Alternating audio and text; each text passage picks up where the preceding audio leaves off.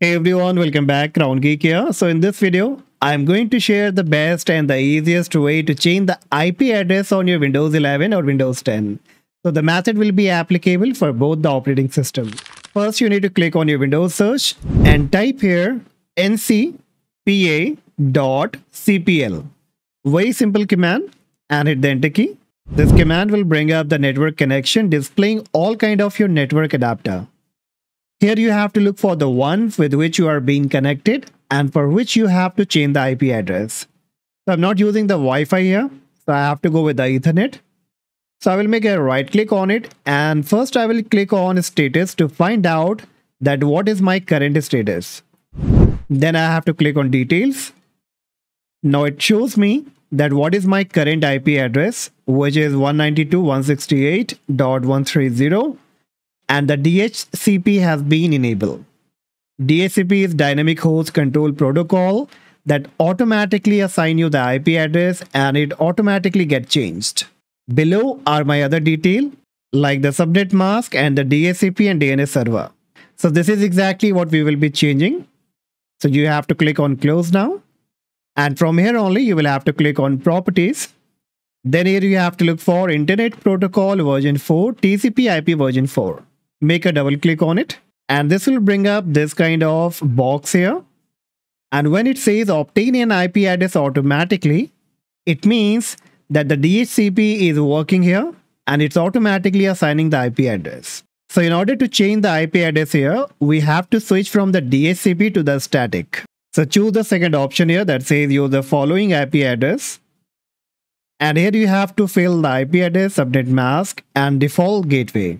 Now here you cannot type any IP address and you need to find out the one that you can use. So in order to find out, click on your Windows search, type cmd, right click on the command prompt, click run as admin, click on yes. Now here we have to run a simple command that will be ipconfig and hit the enter key. And this will display the information of all the adapter device connected on your computer. Now we have to look for the Ethernet as I'm using the Ethernet here.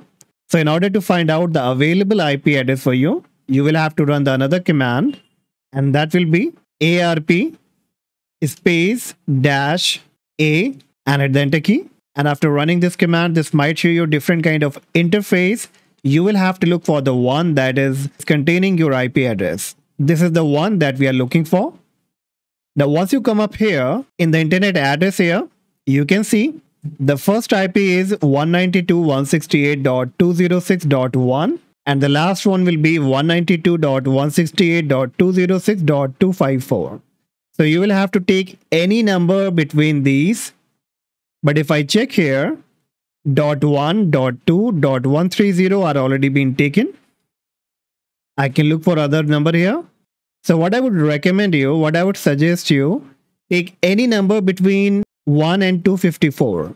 As these three number will be the same, 192.168.206, 192.168.206. So we have to change basically this number, the last one. So as I said, 1, 2, 254, 130 are already been taken. So we can assume any number between this. Like on my example, I can take around 40 or 42. So it can be 192.168.206.142. So I will type here 192.168.206 and then I will take any number that can be like 40, 45. So I will take 45. Subnet mask, as soon as you will click on it, it will automatically take something. Default gateway, you can already find by scrolling up. Here is the default gateway. 192.168.206 and 2. Now below you'll find the preferred DNS server address. By default it automatically take your internet service provider one.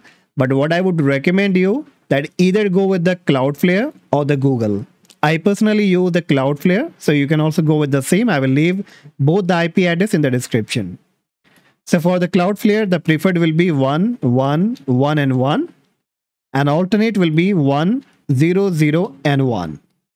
Next, you have to click on OK and click on OK.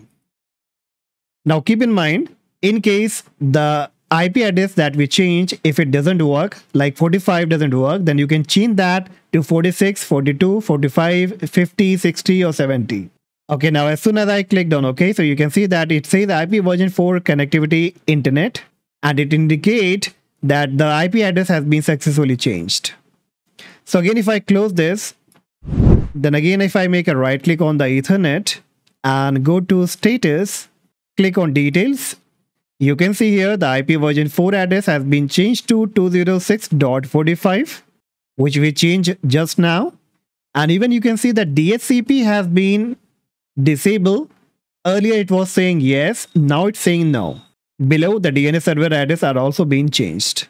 And similarly, in the same way, if you want to change the IP address again, then you can follow the same procedure, and instead of 45, next time you can take 47, 50, 65, 69, 72, 75, whatever you want to. So that's all guys for today, and hopefully you will find this information useful. If yes, please hit the like, subscribe, and I see you in the next video. Bye-bye.